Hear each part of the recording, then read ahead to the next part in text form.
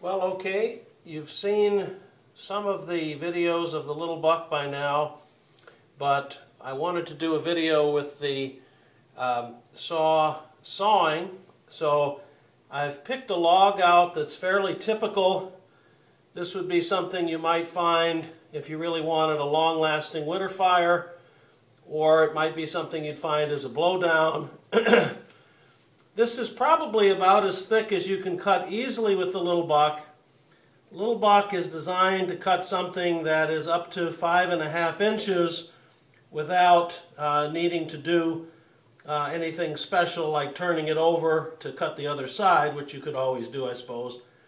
But this is a 6-inch mark on the ruler, and you can see this is just about exactly 5.5 inches, so it's right at the limit of the little buck's easy cut.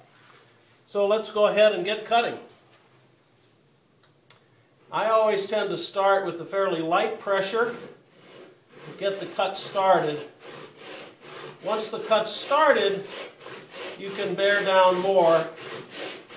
And you want to kind of take long strokes to let the blade do the work.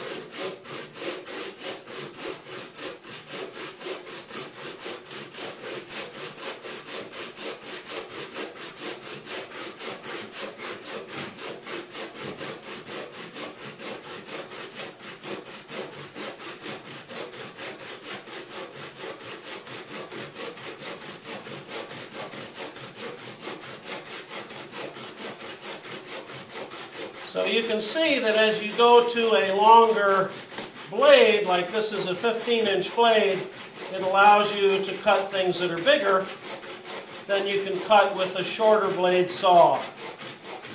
So if you had something like a pruning saw, you would have a lot of difficulty cutting something this size, whether you needed to do it for trail maintenance as a blowdown or for a long-lasting winter fire.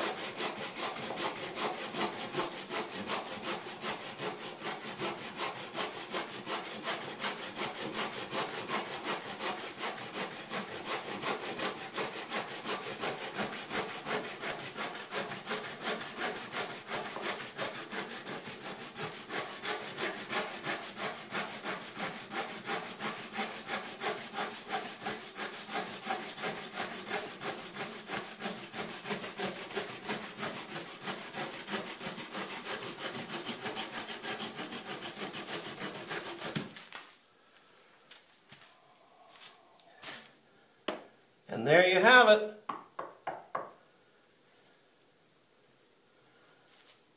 Little buck saw with the new cushy grip,